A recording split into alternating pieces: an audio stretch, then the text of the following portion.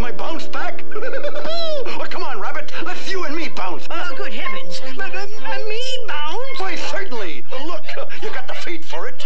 I have? Sure. Come on, try it. It makes you feel just great. Well, say, it does, doesn't it? Well, come on, everybody. Bounce. Come on, man.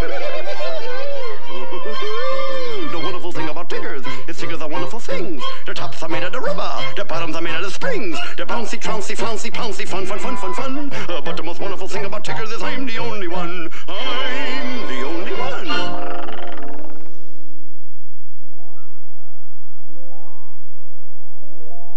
And so we come to the last chapter, in which Christopher Robin and Pooh come to the enchanted place.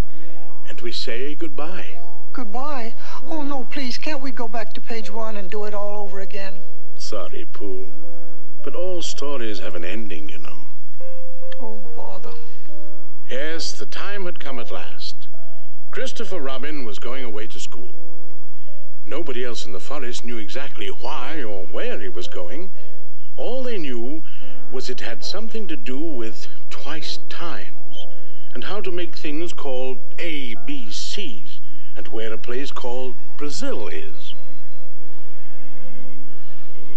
Pooh, what do you like doing best in the world?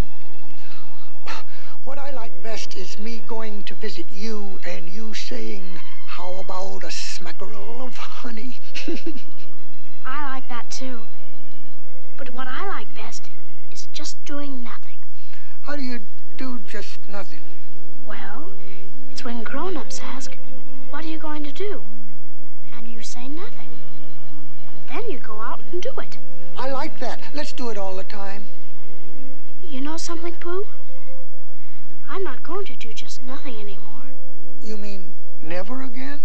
Well, not so much. Pooh, when I'm away just doing nothing, will you come up here sometimes?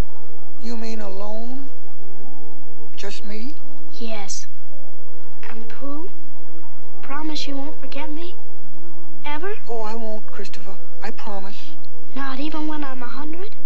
How old shall I be then? 99.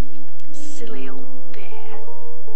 Wherever they go, and whatever happens to them on the way, in that enchanted place on top of the forest, a little bear will always be waiting.